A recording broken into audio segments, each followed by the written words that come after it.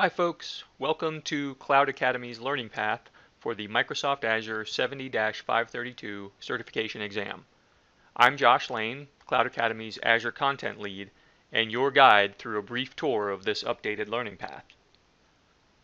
This path is a curated guide through the topics covered on the 70-532 Developing Microsoft Azure Solutions certification exam, and is meant to help you prepare to sit the exam.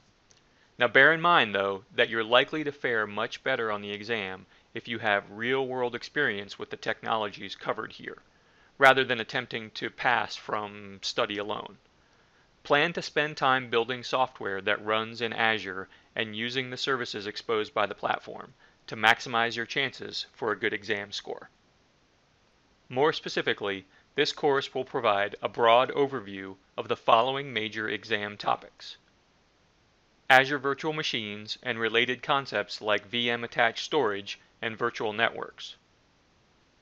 Azure data storage options like queues, blobs, tables, SQL database, Cosmos DB, also known as or formerly known as Document DB, and the Redis cache service. Hybrid connectivity features like ExpressRoute and VPN gateway. Azure Active Directory, including B2C and B2B options, as well as application integration scenarios. Secure reliable messaging with Azure Service Bus. Platform as a service options like Azure App Service and serverless computing with Azure Functions.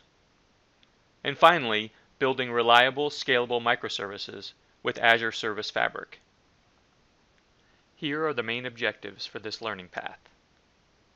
First, understand the 70-532 exam format, the target audience, and the major topic areas as outlined by the Microsoft certification site.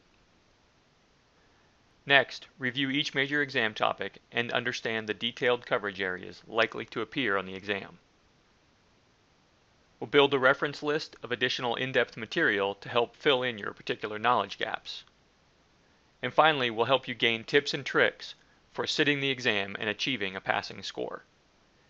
Here's a quick look at the various Microsoft certification paths in existence at the time of this recording.